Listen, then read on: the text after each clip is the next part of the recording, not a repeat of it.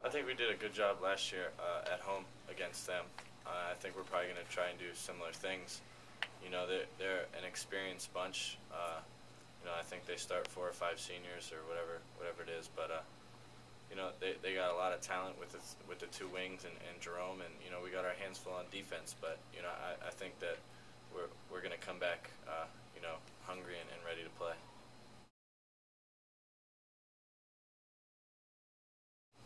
I don't know how many minutes he played at the point. You know, I know he played the last whatever 4 minutes it was in the crunch time. But you know, when I left the game, I didn't really see what was going on. But you know, I saw the score, so I think he did pretty well. You know, Demetrius is you know, an excellent athlete who you know, over time will become a very good player. You know, I think that he has a lot to offer to us right now.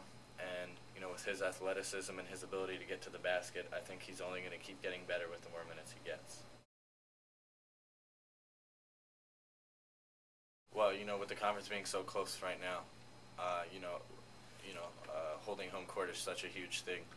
And, you know, we let one slip away last weekend. So, you know, for us to, you know, stay in the first place race, we gotta get a sweep this weekend. But, you know, 2 really tough, you know, Northern California teams coming in, and you know, Cal being in first place and us being tied for second is a huge game on Thursday night.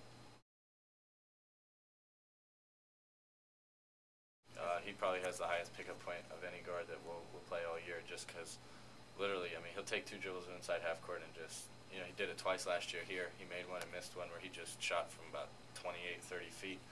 And, you know, in the film room, they're like, why didn't you get a hand up? I was like, what do you mean? He's like, at half court, what do you want me to go all the way out there and get him? They're like, yeah. I was like, all right. So if we play him again, I'll take note of that. So this year, you know, we're definitely going to pick up a little higher.